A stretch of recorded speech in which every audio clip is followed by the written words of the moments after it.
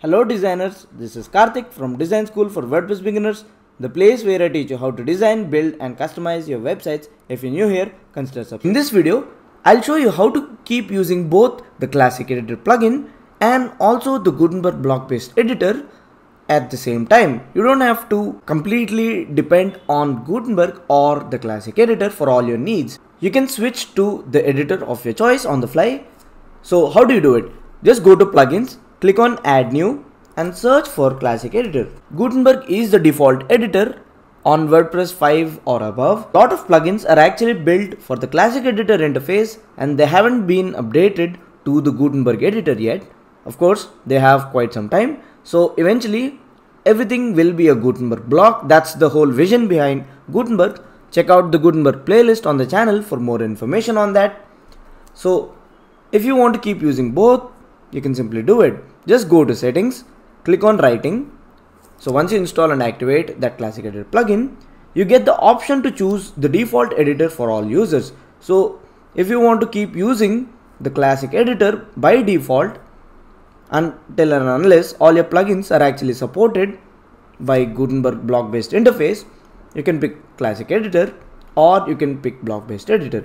You can also allow users to switch between the editors. So if he or she doesn't like to work in that particular interface, such as Gutenberg, you can give them an option to switch between those editors. Once you do that, just click on Save Changes. So just click on Add New. So you can add a new post or a page. And now my Gutenberg is enabled by default. So maybe I'll give it Guten Test, and this is my Gutenberg based editor. So I'll just start typing something. So that, and if I don't like the Gutenberg interface, or if I feel that some of my plugins are not updated for the block based editor, you can simply click on the options button on the right corner and there's an option to switch to Classic Editor.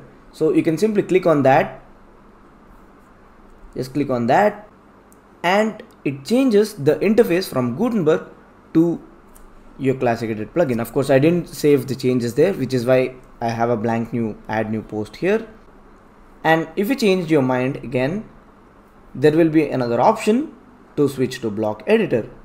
So just click on that, and if you don't see it here, click on the screen options and pick editor options. So just go there and click on switch to block editor, and it will transform the current post or page or custom post type again to Gutenberg interface. And best of all, if you have composed or designed a page, or if you have written the content of a page, post or custom post type with Classic Editor or Gutenberg, your WordPress will clearly show it. So just click on all posts and there is a label called Classic Editor, similar to what you see with Elementor. So if you've edited something with Elementor, it will show a label called Elementor, edit with Elementor. Similarly, you have a Classic Editor.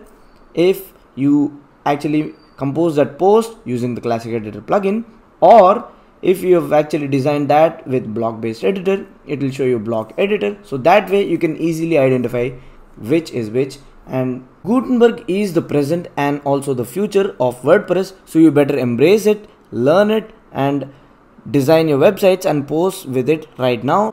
Check out Gutenberg playlist on the channel for more information on Gutenberg, how to use it, how to get started with it. And I'll talk to you in the next video. Peace. And that's it for now, and hope you guys liked this video. If you did, make sure to give a thumbs up, subscribe to the channel and let me know what you guys think in the comments down below. And if you need anything else, don't hesitate to ask. I'm ready to help you. Catch you in the next video. Peace.